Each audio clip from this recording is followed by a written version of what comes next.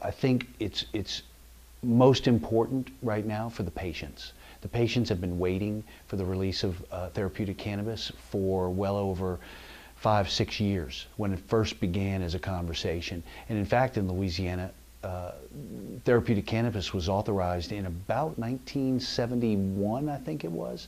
So it's been around on the books, it's just never been implemented. So patients have been waiting a long time. That's what makes this a historic day in Louisiana.